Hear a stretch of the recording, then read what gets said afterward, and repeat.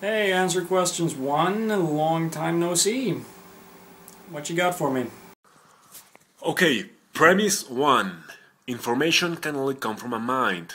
Premise 2. DNA is information. Therefore, DNA came from a mind.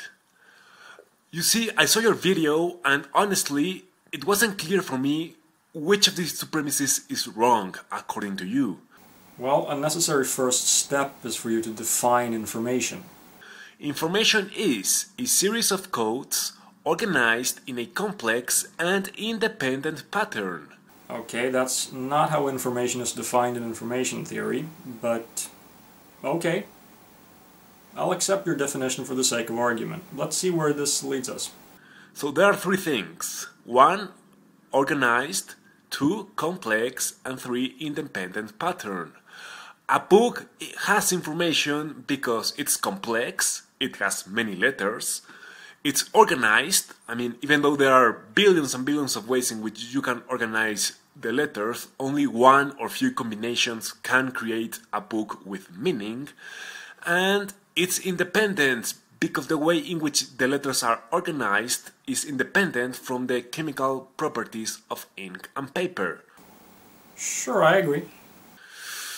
So, now that you know what is the meaning of information, please tell me what's wrong with this creationist argument. Do you believe that premise 1, that states that information can only come from a mind, is wrong? Do you believe that premise 2, which states that DNA information is wrong? Which of the two premises is wrong according to you? And please present evidence. Yeah, I think I'll accept premise 1. But not premise 2. DNA is complex because it has many codes. Sure. It's organized. I mean, there are billions and billions of ways in which you can organize these codes, but only one or few combinations can create something functional. Yeah. And it's independent because the way in which these codes are organized are independent from the chemical properties of the amino acids. This is where I have a problem with this. You can't compare the chemical properties of the amino acids or nucleic acids, the chemical properties of DNA with the chemical properties of ink and paper when you compare DNA and written text. Change the chemical makeup of the ink and I mean that has no effect on what is written.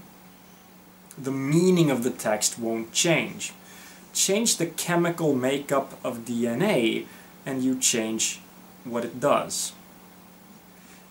The chemical makeup of DNA is the information.